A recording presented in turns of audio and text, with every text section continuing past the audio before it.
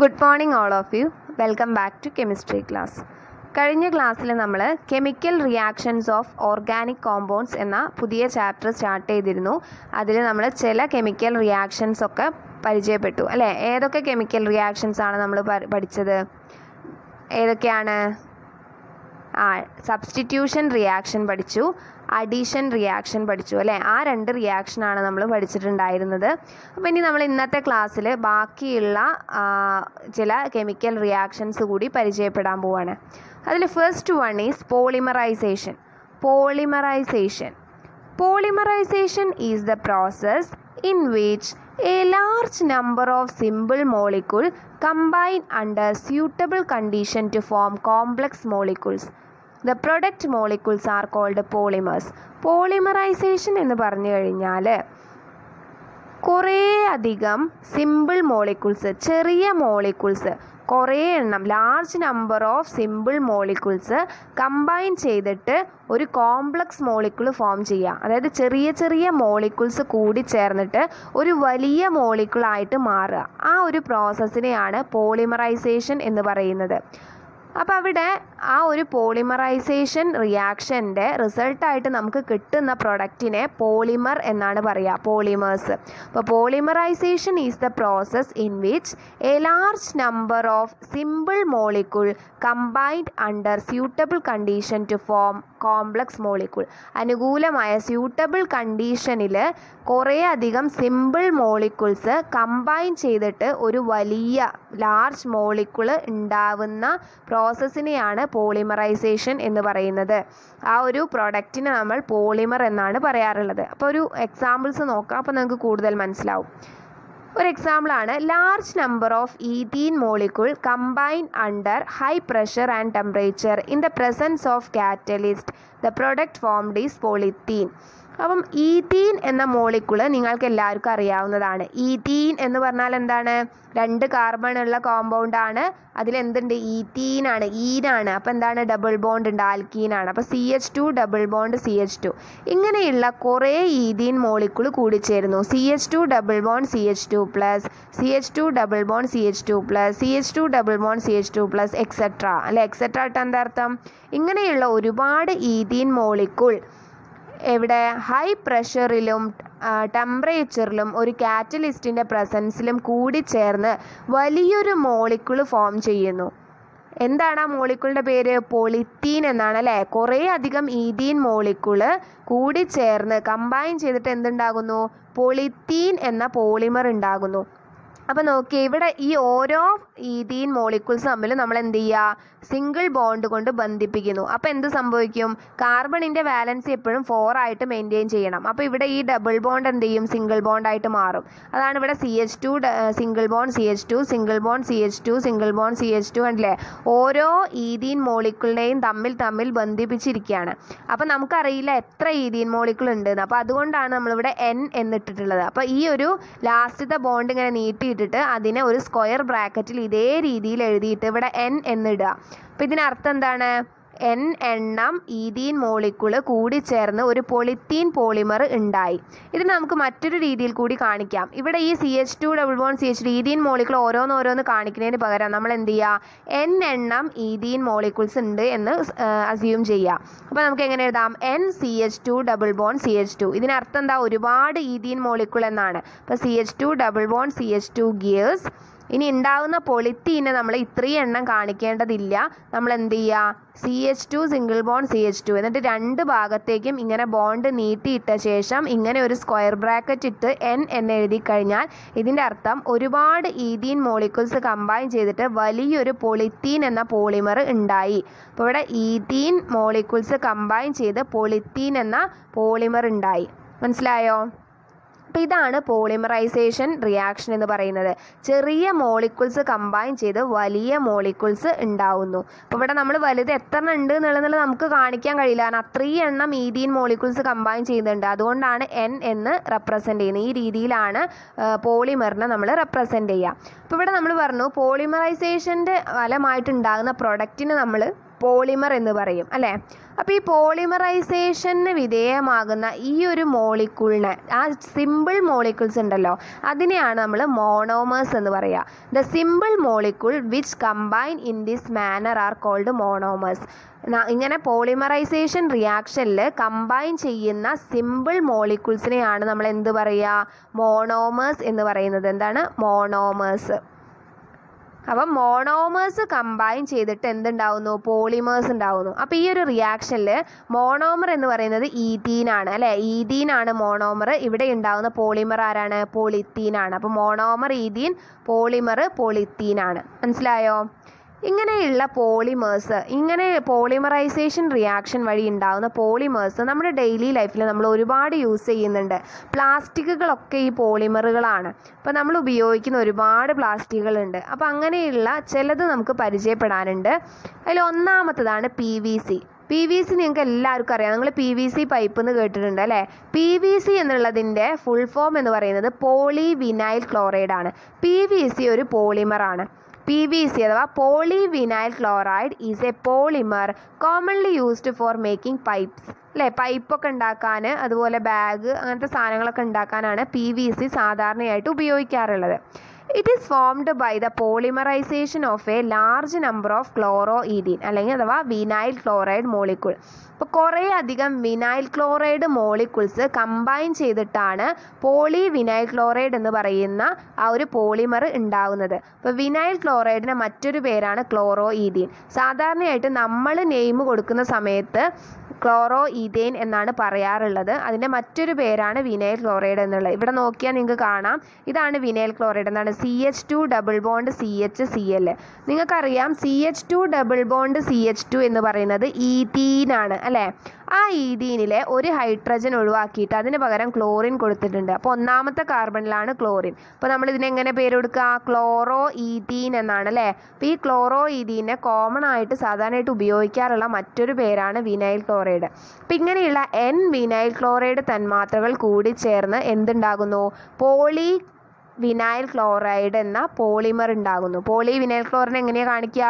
ഈ ഒരു double bond ഒഴിവാക്കുക, അത് സിംഗിൾ ബോണ്ട് ആക്കുക. ഈ കാർബണിൽ നിന്ന് ഇങ്ങോട്ടൊരു ബോണ്ട് കൊടുക്കുക, ഈ കാർബണിൽ നിന്ന് ഇങ്ങോട്ടൊരു ബോണ്ട് കൊടുക്കുക. അതിനെന്ത് ചെയ്യുക? ഈ രീതിയിൽ സ്ക്വയർ ബ്രാക്കറ്റ് ഇടുക, എന്നിട്ട് N എന്ന് എഴുതുക. അപ്പോൾ എന്തായി? പോളി വിനൈൽ ക്ലോറൈഡായി അല്ലേ. അപ്പോൾ വിനൈൽ ക്ലോറൈഡ് മോളിക്യൂൾസ് കമ്പൈൻ ചെയ്ത് പോളി വിനൈൽ ക്ലോറൈഡ് ഉണ്ടാവുന്നു. മനസ്സിലായോ? അപ്പോൾ ഒന്നാമത്തെ നമ്മൾ ഡെയിലി ലൈഫിൽ എപ്പോഴും യൂസ് ചെയ്യുന്ന ഒരു പോളിമറാണ് PVC, പോളി വിനൈൽ ക്ലോറൈഡ്. അതിൻ്റെ മോണോമർ എന്താണ്? Vinyl chloride. മനസ്സിലായല്ലോ? സാധാരണയായിട്ട് ഉപയോഗിക്കുന്ന പൈപ്പ് ഉണ്ടാക്കാൻ, ബാഗുകൾ ഉണ്ടാക്കാനൊക്കെ യൂസ് ചെയ്യാറുണ്ട്. ഇനി അടുത്തൊരു പോളിമറാണ് ടെഫ്ലോൺ. ടെഫ്ലോൺ നിങ്ങൾക്ക് എല്ലാവർക്കും അറിയാം, നിങ്ങളൊക്കെ കണ്ടിട്ടുള്ളതാണ്. നമ്മുടെ അടുക്കളയിൽ കിച്ചണിൽ യൂസ് ചെയ്യുന്ന നോൺ സ്റ്റിക്കിൻ്റെ പാത്രങ്ങളുണ്ടല്ലോ, നോൺ സ്റ്റിക്ക് പാത്രങ്ങളിൽ ആ ഒരു ഉൾവശത്ത്, ആ ഇന്നർ പാർട്ടിലുള്ള, ഇന്നർ സർഫേസിലുള്ള ഒരു കോട്ടിങ് കണ്ടിട്ടില്ലേ? ആ കോട്ടിങ് ഉള്ളതുകൊണ്ടാണ് അതിലൊന്നും നമുക്ക് എന്ത് ചെയ്യാതെ, പറ്റി പിടിക്കാതെയൊക്കെ നമുക്ക് കുക്ക് ചെയ്യാൻ പറ്റുന്നത്. അപ്പോൾ ഈ ഒരു കോട്ടിങ് എന്ന് പറയുന്നത് ടെഫ്ലോൺ ആണ്. ആ ടെഫ്ലോൺ പോയി കഴിഞ്ഞാൽ, ആ കോട്ടിങ് പോയാലല്ലേ നമ്മൾ സാധാരണയായിട്ട് അത് ഉപയോഗിക്കാതെ ആവാറുള്ളത്, പിന്നെ യൂസ് ചെയ്യാറില്ല നമ്മൾ. അപ്പോൾ ടെഫ്ലോൺ എന്ന് പറയുന്നത്, Teflon is a polymer which is used for coating on the inner surface of non-stick cookware. Non-stick cookwareൻ്റെ inner surfaceൽ ഉപയോഗിക്കുന്ന കോട്ടിംഗ് ആണ് ടെഫ്ലോൺ എന്ന് പറയുന്നത്. ഈ ടെഫ്ലോൺ എന്ന പോളിമർ, ടെഫ്ലോൺ ഒരു പോളിമറാണ്. ഈ ടെഫ്ലോണിൻ്റെ മോണോമർ എന്ന് പറയുന്നത് ടെട്രാഫ്ലൂറോ ഈഥേൻ ആണ്. ടെട്രാഫ്ലൂറോ ഈഥീൻ. ടെട്രാഫ്ലൂറോ ഈഥേൻ അല്ല, ടെട്രാഫ്ലൂറോ ഈഥീൻ കേട്ടോ. ഡബിൾ ബോണ്ട് ഉണ്ട്. ടെട്രാഫ്ലൂറോ ഈഥീൻ ആണ്. അപ്പോൾ ഇവിടെ CF2, ടെട്രാഫ്ലൂറോ ഈഥീൻ്റെ സ്ട്രക്ചർ നോക്കിയേ. ഈഥീൻ നമുക്കറിയാം CH2 ഡബിൾ ബോണ്ട് CH2 ആണ്. അതിൽ ഹൈഡ്രജൻ അങ്ങോട്ട് ഒഴിവാക്കിയിട്ട് ആ സ്ഥാനത്ത് ഫ്ലൂറിനെ കയറ്റുക. അപ്പോൾ എന്ത് കിട്ടും? CF2 double bond CF2. ഇതാണ് ടെട്രാഫ്ലൂറോ ഈഥീൻ. ഇങ്ങനെയുള്ള ടെട്രാഫ്ലൂറോ ഈഥീൻ്റെ കുറേ മോളിക്യൂൾസ് കമ്പൈൻ ചെയ്യുമ്പോൾ എന്തുണ്ടാവും? ടെഫ്ലോൺ ഉണ്ടാവും. അപ്പോൾ നമ്മൾ എങ്ങനെയാണ് ടെഫ്ലോൺ എഴുതുക? ഈ ഒരു ഡബിൾ ബോണ്ട് മാറ്റിയിട്ട് അവിടെ സിംഗിൾ ബോണ്ട് ആക്കുക. രണ്ട് ബോണ്ടുകൾ, സിംഗിൾ ബോണ്ടുകൾ ഇപ്പുറത്തേക്ക് കൊടുക്കുക. ഇതിങ്ങനെ കൊടുക്കുന്നതിൻ്റെ അർത്ഥം എന്താണ്? ഇത് മീൻ ചെയ്യുന്ന എന്താണ്? അടുത്ത ഒരു ടെട്രാഫ്ലൂറോ ഈഥീൻ്റെ മോളിക്യൂളായിട്ട് ഇവിടെ അത് കമ്പൈൻ ചെയ്യുന്നുണ്ട്. അതുപോലെ ഇപ്പുറത്ത് ഈ ഒരു കാർബൺ എന്ത് ചെയ്യുന്നുണ്ട്? അടുത്ത ടെട്രാഫ്ലൂറോ ഈഥീൻ്റെ കാർബണുമായിട്ട് അറ്റാച്ച് ചെയ്തിട്ടുണ്ട്. അതിങ്ങനെ കാണിക്കുന്നതിന് പകരം നമ്മൾ എന്ത് ചെയ്യുക? ഇങ്ങനെ ബോണ്ട് ഇട്ടിട്ട് അതിനെ സ്ക്വയർ ബ്രാക്കറ്റ് ഇട്ട് കഴിഞ്ഞാൽ അതെന്തായി? ടെഫ്ലോൺ ആയി. അപ്പോൾ ഇവിടെ മോണോമർ എന്ന് പറയുന്നത് ടെട്രാഫ്ലൂറോ ഈഥെയ്നാണ്, പോളിമർ ടെഫ്ലോൺ ആണ്. മനസ്സിലായല്ലോ? ഇനി നമ്മുടെ ടെക്സ്റ്റ് ബുക്കിൽ ഒരു ടേബിൾ തന്നിട്ടുണ്ട്, കുറച്ച് മോണോമേഴ്സ്, പോളിമർ, യൂസ്. അതിലിടയിലൊന്നും ഫില്ല് ചെയ്തിട്ടില്ല. അപ്പോൾ നോക്കിയേ, ഫസ്റ്റ് വൺ മോണോമർ തന്നിട്ടില്ല, പോളിമർ PVC ആണെന്ന് തന്നിട്ടുണ്ട്. PVC ആണ് പോളിമർ. അപ്പോൾ ഏതാണ് മോണോമർ? നമ്മളിപ്പോൾ പഠിച്ചു കഴിഞ്ഞു. ഏതാണ്? പോളി വിനൈൽ ക്ലോറൈഡ് ആണ് PVC. അതിൻ്റെ മോണോമർ എന്ന് പറയുന്നത് വിനൈൽ ക്ലോറൈഡ് ആണ് അല്ലേ. PVCയുടെ മോണോമർ വിനൈൽ ക്ലോറൈഡ് ആണ്. അത് സാധാരണയായിട്ട് ഉപയോഗിക്കാറുള്ളത് പൈപ്പ്, ഹെൽമറ്റ്, ബാഗ് അങ്ങനത്തെ സാധനങ്ങളൊക്കെ ഉണ്ടാക്കാനാണ് ഉപയോഗിക്കാറുള്ളത്. ഇനി അടുത്തത് ഈഥീൻ. ഈഥീൻ ആണ് മോണോമർ. പോളിമർ എന്താണ് വരിക? ഈഥീൻ്റെ ചെറിയ ചെറിയ മോളിക്യൂൾസ് കമ്പൈൻ ചെയ്ത് എന്താ ഉണ്ടാവുക? പൊളിത്തീൻ ആണ് ഉണ്ടാവുക അല്ലേ. പൊളിത്തീൻ ആണ് ഉണ്ടാവുക. പൊളിത്തീൻ്റെ യൂസസ് അറിയണത് അധികവും ക്യാരി ബാഗ്സ് ഉണ്ടാക്കാനാണ്. നമ്മൾ സാധാരണ ഉപയോഗിക്കുന്ന കവറുകളില്ലേ, അത് ക്യാരി ബാഗ്സ് ഉണ്ടാക്കാനാണ് ഇത് യൂസ് ചെയ്യുന്നത്. Next one isoprene. ഇത് നേരത്തെ നമ്മൾ പഠിച്ചിട്ടില്ല. ഐസോപ്രീൻ എന്ന് പറയുന്നത് നമ്മുടെ നാച്ചുറൽ റബ്ബറിൻ്റെ മോണോമറാണ്. നമ്മുടെ സാധാരണ റബ്ബർ മരത്തുനിന്ന് എടുക്കുന്ന ആ റബ്ബറില്ലേ, അങ്ങനെയുള്ള ആ റബ്ബറിൻ്റെ മോണോമറാണ് ഐസോപ്രീൻ. ഈ റബ്ബർ എന്ന് പറയുന്നത് ഒരു പോളിമറാണ് കേട്ടോ. അപ്പോൾ അതിൻ്റെ മോണോമറാണ് ഐസോപ്രീൻ. നാച്ചുറൽ റബ്ബർ എന്ന് പറയാൻ കാരണം വേറെയും നമ്മൾ മാൻമെയ്ഡ് ആയിട്ടുള്ള റബ്ബറുകളുണ്ട്.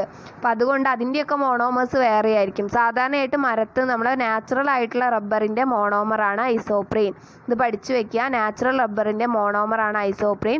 നാച്ചുറൽ റബ്ബറിനെ നമ്മൾ എങ്ങനെയും പറയാം, പോളി ഐസോപ്രീൻ എന്നും പറയാൻ പറ്റും. കാരണം പോളിമർ ആകുമ്പോൾ നമ്മൾ മോണോമറിനെ പോളി ചേർത്തിട്ട് പറയാറുണ്ട്. ഇപ്പോൾ ഈത്തീൻ ആകുമ്പം പൊളിത്തീൻ എന്ന് പറയും.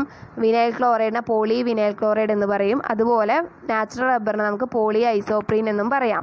ഇതിൽ യൂസ് എന്ന് പറയുന്നത് മെയിനായിട്ട് ടയർ ഉണ്ടാക്കാൻ, അതുപോലെ നമ്മളെ ചപ്പൽസിനും ഉപയോഗിക്കാറുണ്ട്. അതിനൊക്കെയാണ് റബ്ബർ യൂസ് ചെയ്യുന്നത്.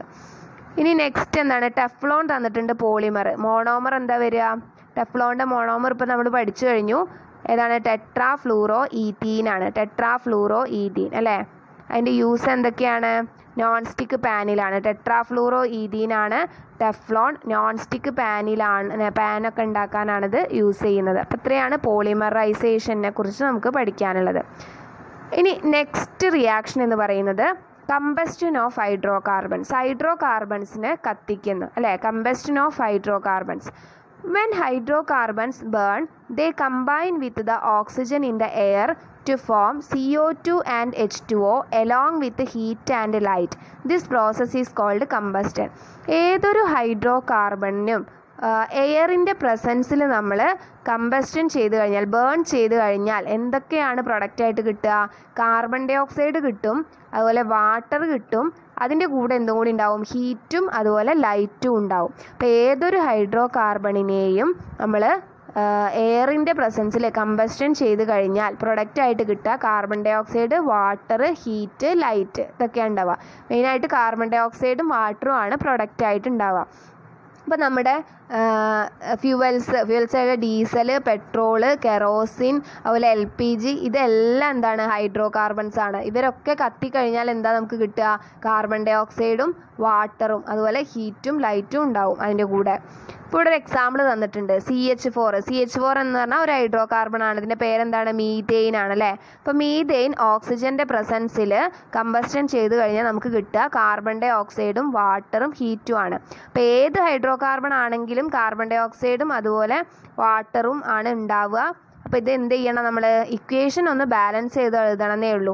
എത്ര കാർബൺ ഉണ്ട്, ഹൈഡ്രോകാർബണിൽ എത്ര കാർബണും ഹൈഡ്രജനും ഒക്കെ ഉണ്ട് എന്നുള്ളതനുസരിച്ച് നമ്മളിതിനെ ബാലൻസ് ചെയ്ത് എഴുതണം. അപ്പോൾ CH4 + 2O2 gives CO2 + 2H2O + heat. ഇതാണ് മീതെയിൻ എന്ന ഹൈഡ്രോകാർബൺ കമ്പസ്റ്റൻ ചെയ്താൽ നമുക്ക് കിട്ടുന്നത്. ഇനി അതുപോലെ ഒരു ക്വസ്റ്റ്യൻ നമ്മുടെ text ബുക്കിലുണ്ട്. Butane is the important component in the domestic fuel LPG. Can you write the balanced chemical equation for the combustion of butane? Butane എന്ന് പറയുന്നത് നമുക്കറിയാം 4 കാർബൺ ഉള്ള ആൽക്കെയിനാണ് അല്ലേ. C4H10 ആണ്. അപ്പം ഈ ഒരു ബ്യൂട്ടെയിനിനെ കമ്പസ്റ്റൻ ചെയ്ത് കഴിഞ്ഞാൽ നമുക്ക് എന്തെല്ലാം പ്രൊഡക്ട്സ് ആണ് കിട്ടുക. അതിനെ ബാലൻസ്ഡ് കെമിക്കൽ ഇക്വേഷൻ എഴുതാനാണ് പറഞ്ഞിട്ടുള്ളത്. അപ്പം ബ്യൂട്ടൈൻ എന്ന് പറയുന്നത് C4H10 ആണെന്ന് അറിയാം അല്ലേ. കമ്പസ്റ്റൻ ചെയ്യുമ്പോൾ വായുവിൽ നമ്മുടെ എയറിൽ ഓക്സിജൻ്റെ പ്രസൻസ് വേണം അല്ലേ, കത്തണമെങ്കിൽ ഓക്സിജൻ വേണം. അപ്പോൾ നമുക്കിത് എഴുതാനറിയാം. നിങ്ങൾ ബാലൻസ് ചെയ്യുന്നതിന് മുന്നേ ആദ്യം അതിൻ്റെ ഒരു റിയാക്ഷൻ്റെ ഇക്വേഷൻ എഴുതി വയ്ക്കുക. C4H10 + O2 gives എന്തൊക്കെയാണ് കിട്ടുകയെന്ന് നമുക്ക് ഓൾറെഡി അറിയാം. എന്താ, കാർബൺ ഡൈ ഓക്സൈഡ് എന്തായാലും ഉണ്ടാവും. അപ്പോൾ CO2+ പിന്നെ വാട്ടറാണ് ഉണ്ടാവുക, H2O+ ഹീറ്റ്. ഇനി നിങ്ങൾ ചെയ്യേണ്ടത് ഇതിനെ കാർബണിൻ്റെയും ഹൈഡ്രജൻ്റെയും ഓക്സിജൻ്റെ എണ്ണമൊക്കെ ബാലൻസ് ചെയ്യണം, റിയാക്റ്റൻ സൈഡിലും പ്രൊഡക്റ്റ് സൈഡിലും. അപ്പോൾ ഇത് ഈ രീതിയിൽ ബാലൻസ് ചെയ്ത് കാണിക്കാൻ ബുദ്ധിമുട്ടാണ്. അപ്പോൾ നിങ്ങൾ ക്ലാസ്സിൽ വരുന്ന സമയത്ത് നമുക്കത് ബാലൻസ് ചെയ്യാം. ഇപ്പോൾ ബാലൻസ്ഡ് കെമിക്കൽ ഇക്വേഷൻ നിങ്ങൾ എഴുതി വെക്കുക. എങ്ങനെയാണ് വരിക? 2C4H10 + 13O2 gives 8CO2 + 10H2O+ heat. ഇത്രയാണ് ബ്യൂട്ടൈന് നമ്മൾ കമ്പസ്റ്റൻ ചെയ്താൽ 8 കാർബൺ ഡൈ ഓക്സൈഡ് മോളിക്യൂളും 10 വാട്ടർ മോളിക്യൂൾസും പിന്നെ ഹീറ്റും ആണ് പ്രൊഡ്യൂസ് ചെയ്യുക. അപ്പം ഹൈഡ്രോ കാർബൺസിനെ, കമ്പസ്റ്റൻ ഓഫ് ഹൈഡ്രോ കാർബൺസിൽ മനസ്സിലാക്കാനുള്ളത്, ഏതൊരു ഹൈഡ്രോ കാർബണിനെ ഓക്സിജൻ്റെ പ്രസൻസിൽ കമ്പസ്റ്റ് ചെയ്താലും എന്തൊക്കെയാണ് പ്രൊഡക്റ്റായിട്ട് കിട്ടുക? കാർബൺ ഡൈ ഓക്സൈഡും വാട്ടറും ഹീറ്റും ആണ് പ്രൊഡക്റ്റായിട്ട് ഉണ്ടാവുക. ഇനി ലാസ്റ്റ് റിയാക്ഷൻ എന്ന് പറയുന്നത് തെർമൽ ക്രാക്കിംഗ് ആണ്. Thermal cracking. Some hydrocarbons with high molecular masses, when heated in the absence of air, undergo decomposition to form hydrocarbons with lower molecular masses. This process is called thermal cracking. അങ്ങനെ പറഞ്ഞു കഴിഞ്ഞാൽ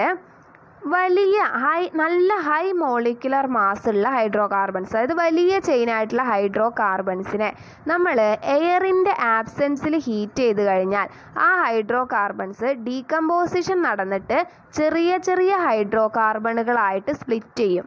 ഈ ഒരു പ്രോസസ്സിനെയാണ് thermal cracking എന്ന് പറയുക. അതായത് വലിയ hydro കാർബണിനെ എയറിൻ്റെ ആബ്സെൻസിൽ heat ചെയ്ത് കഴിഞ്ഞാൽ അതെന്തായിട്ട് മാറും? ചെറിയ സ്മോൾ ഹൈഡ്രോ കാർബൺസ് ആയിട്ട് മാറും. ഈ ഒരു പ്രോസസ്സിനെ തെർമൽ ക്രാക്കിംഗ് എന്ന് പറയും. അപ്പോൾ തെർമൽ ക്രാക്കിംഗ് നടക്കാൻ സാധ്യതയുള്ള ഏറ്റവും ചെറുത്, ഇപ്പം നമ്മൾ പറഞ്ഞല്ലോ വലിയ ഹൈ മോളിക്കുലർ മാസ് ഉള്ള ഹൈഡ്രോ കാർബണുകളിലാണ് തെർമൽ ക്രാക്കിംഗ് നടക്കുക. അപ്പോൾ തെർമൽ ക്രാക്കിംഗ് നടക്കുന്ന ഏറ്റവും ചെറിയ ഹൈഡ്രോ കാർബൺ എന്ന് പറയുന്നത് പ്രൊപ്പൈൻ ആണ്. അപ്പോൾ പ്രൊപ്പൈനിനെ തെർമൽ ക്രാക്കിംഗ് ചെയ്ത് കഴിഞ്ഞാൽ, അതായത് എയറിൻ്റെ ആബ്സെൻസിൽ ഹീറ്റ് ചെയ്ത് കഴിഞ്ഞാൽ നമുക്ക് കിട്ടുക ഈതീനും അതുപോലെ മീതേനും ആണ്. ഇത് ടെക്സ്റ്റ് ബുക്കിൽ കറക്റ്റ് ചെയ്യാനുള്ളതാണ് കേട്ടോ. അത് ഈതേൻ അല്ല, ഈതീനാണ്. അപ്പോൾ നിങ്ങൾ നോട്ട് ചെയ്തുമ്പോൾ ശ്രദ്ധിക്കുക. നിങ്ങൾക്കറിയാലോ CH2 ഡബിൾ ബോണ്ട് CH2 എന്ന് പറഞ്ഞാൽ ഈതീനാണ്. ടെക്സ്റ്റ് ബുക്കിൽ ഇത് തെറ്റായിട്ട് കൊടുത്തിട്ടുള്ളതാണ്. അപ്പം ഈതീൻ + മീതേൻ, ഈതീനും മീതേനും ആണ് കിട്ടുക. പ്രൊപ്പൈനിനെ എന്ത് ചെയ്യുക? തെർമൽ ക്രാക്കിംഗ് നടത്തി കഴിഞ്ഞാൽ ഈതേനും മീതീനും ആണ് കിട്ടുക. അപ്പം ഹൈ മോളിക്കുലർ മാസ് ഉള്ള വലിയ ഹൈഡ്രോ കാർബൺ എന്തായിട്ട് മാറുന്നു? ചെറിയ ചെറിയ ഹൈഡ്രോ കാർബണുകളായിട്ട് സ്പ്ലിറ്റ് ചെയ്യുന്നു. അപ്പോൾ പ്രൊപ്പൈൻ എന്തൊക്കെയായി? ഈതേനും മീതേനുമായിട്ട് സ്പ്ലിറ്റ് ചെയ്യുന്നു. ഇനി അടുത്തൊരു എക്സാമ്പിൾ പറയുകയാണെങ്കിൽ, ഇപ്പം ഒരു ഹൈഡ്രോ കാർബൺ തെർമൽ ക്രാക്കിങ്ങിന് വിധേയമാക്കി കഴിഞ്ഞാൽ ഏതെല്ലാം ഹൈഡ്രോ കാർബൺസ് ആണ് ഉണ്ടാവുക എന്നുള്ളത് ആ ഒരു ഹൈഡ്രോ കാർബണിൻ്റെ നേച്ചറിനെയും അതുപോലെ ടെമ്പറേച്ചർ, പ്രഷർ അങ്ങനെയുള്ള കണ്ടീഷൻസിനൊക്കെ ഡിപ്പെൻഡ് ചെയ്തിരിക്കും. അപ്പോൾ അത് എക്സ്പെരിമെൻ്റലായിട്ടേ നമുക്ക് കണ്ടെത്താൻ കഴിയുള്ളൂ. അപ്പോൾ നമ്മുടെ ടെക്സ്റ്റ് ബുക്കിൽ തന്നിട്ടുള്ളത് ഏതാനും ചില എക്സാമ്പിൾസ് മാത്രമാണ്. ഈ ഇക്വേഷൻസ് കാണാതെ പഠിക്കുകയാണ് നിങ്ങൾ ചെയ്യേണ്ടത്. അപ്പോൾ ഇത് ഓരോന്നും തെർമൽ ക്രാക്കിംഗ് നടത്തിയ ഇന്നതാണ് കിട്ടുക എന്ന് പഠിച്ചു വയ്ക്കുക. അപ്പോൾ ഒന്ന് തന്നിട്ടുണ്ട് ഹെപ്റ്റെയിനിനെ തെർമൽ ക്രാക്കിംഗ് നടത്തി കഴിഞ്ഞാൽ നമുക്ക് കിട്ടുക ബ്യൂട്ടൈനും അതുപോലെ പ്രൊപ്പീനുമാണ്. ബ്യൂട്ടൈനും പ്രൊപ്പീനും മനസ്സിലായോ? ബ്യൂട്ടൈനും കിട്ടും, പ്രൊപ്പീനും കിട്ടും. ഹെപ്റ്റെയിനിനെ തെർമൽ ക്രാക്കിംഗ് നടത്തിയ ബ്യൂട്ടൈനും പ്രൊപ്പീനും കിട്ടും. അപ്പോൾ എപ്പോഴും റിയാക്റ്റൻറ്റിൻ്റെ സൈഡിലും പ്രൊഡക്റ്റിൻ്റെ സൈഡിലുള്ള കാർബണിൻ്റെ ഹൈഡ്രജൻ്റെ എണ്ണമൊക്കെ സെയിം ആയിരിക്കും, ബാലൻസ്ഡ് ആയിരിക്കും. അപ്പോൾ അധികവും നമ്മൾ സാച്ചുറേറ്റഡ് ഹൈഡ്രോ കാർബണിനെ ഈ ഒരു തെർമൽ ക്രാക്കിംഗ് നടത്തി കഴിഞ്ഞാൽ നമുക്ക് കിട്ടുന്ന പ്രൊഡക്റ്റിൽ സാച്ചുറേറ്റഡ് ഹൈഡ്രോ കാർബണും ഉണ്ടാവും, അൺസാച്ചുറേറ്റഡ് ഹൈഡ്രോ കാർബണും ഉണ്ടാവും. ഫോർ എക്സാമ്പിൾ പറയുന്നത് ഇപ്പോൾ ഹെപ്റ്റെയിൻ എന്ന് പറഞ്ഞാൽ സാച്ചുറേറ്റഡ് ഹൈഡ്രോ കാർബൺ ആണ് അല്ലേ. ഈ saturated hydro carbon thermal cracking നടത്തിയപ്പോൾ നമുക്ക് ഒന്നാമത് കിട്ടിയത് ബ്യൂട്ടൈൻ ആണ്. ബ്യൂട്ടൈൻ എന്ന് പറയുന്നത് ഒരു സാച്ചുറേറ്റഡ് ഹൈഡ്രോ കാർബൺ ആണ്. പിന്നെ അടുത്ത് കിട്ടിയത് പ്രൊപ്പീൻ ആണ്. പ്രൊപ്പീൻ എന്ന് പറയുന്നത് ഒരു അൺസാച്ചുറേറ്റഡ് ഹൈഡ്രോ കാർബൺ ആണ്. അതാണ് പറഞ്ഞത് when saturated hydro carbons R subjected to thermal cracking The product formed contain both saturated and unsaturated hydrocarbons. അപ്പം ഈ ഒരു പ്രോസസ്സിനെയാണ് നമ്മൾ തെർമൽ ക്രാക്കിംഗ് എന്ന് പറയുന്നത്.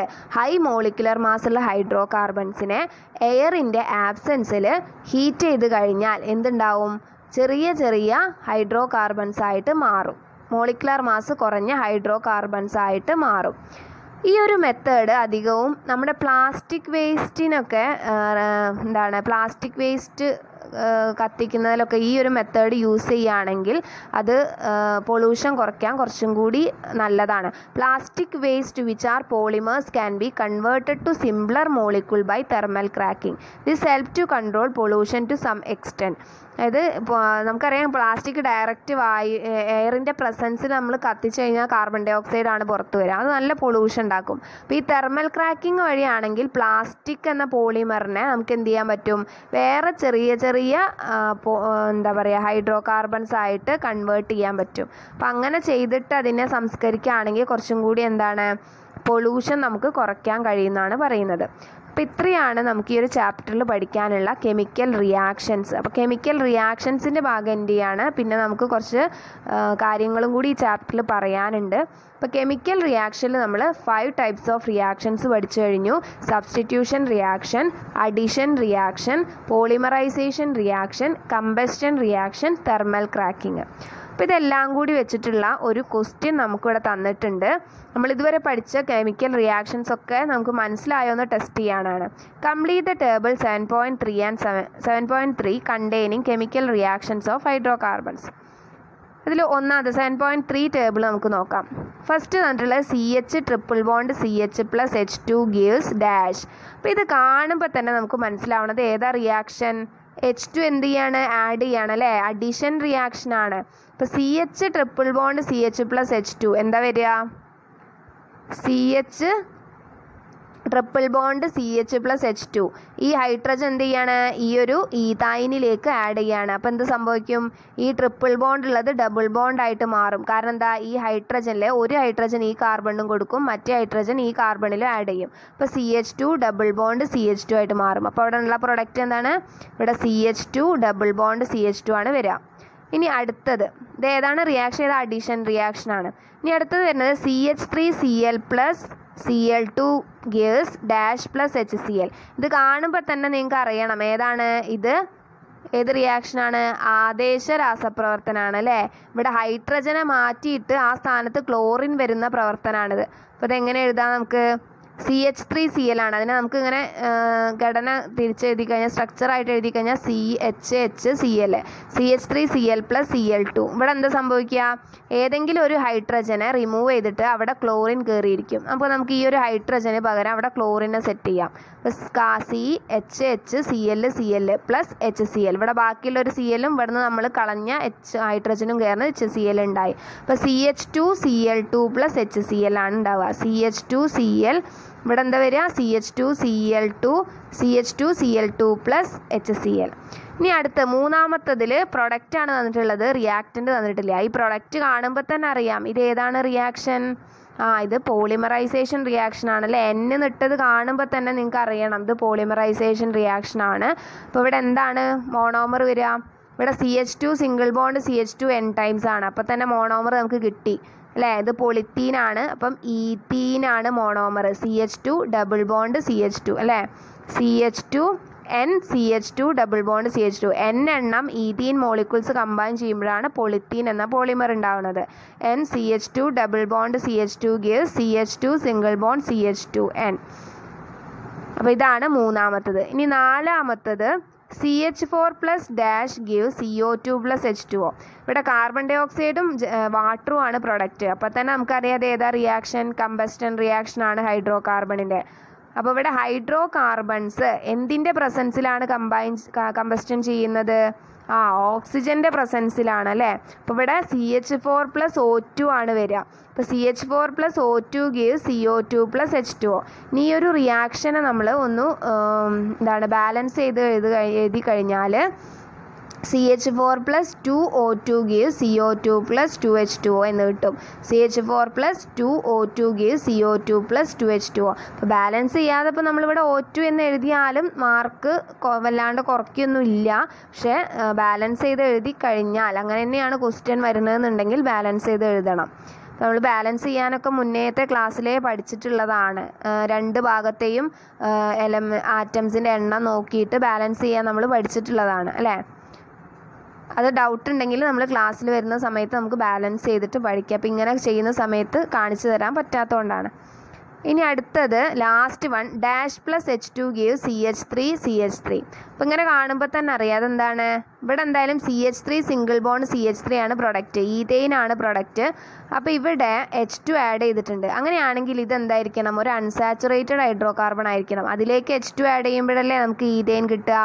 ഇവിടെ എന്തായിരിക്കും വരിക, CH2 ഡബിൾ ബോണ്ട് CH2 ആയിരിക്കും വരിക അല്ലേ. അത് എങ്ങനെ കണ്ടുപിടിക്കുക, നമുക്ക് എന്ത് ചെയ്താൽ മതി, ഇവിടെ 2 ഹൈഡ്രജൻ ആറ്റം ആഡ് ചെയ്ത് കഴിഞ്ഞതിന് ശേഷമാണ് നമുക്ക് CH3 കിട്ടിയത്. അപ്പോൾ ഈ പ്രൊഡക്റ്റിൽ നിന്ന് 2 ഹൈഡ്രജൻ ആയിട്ട് കുറച്ച് കളയാം. അപ്പോൾ ഈ കാർബണിൽ നിന്ന് ഒരു ഹൈഡ്രജനെ ഒഴിവാക്കുക, ഈ കാർബണിൽ നിന്ന് ഒരു ഹൈഡ്രജനെ ഒഴിവാക്കുക. അപ്പോൾ എന്തായിട്ട് മാറും, ഈ സിംഗിൾ ബോണ്ട് ഡബിൾ ബോണ്ട് ആയിട്ട് മാറും. അപ്പോൾ CH2 ഡബിൾ ബോണ്ട് CH2 വരും. അപ്പോൾ ഇവിടെ CH2 double bond CH2 double bond CH2 plus H2 gives CH3 single bond CH3. അപ്പോൾ ഇങ്ങനെയുള്ള ക്വസ്റ്റ്യൻസ് ആണ് വരിക.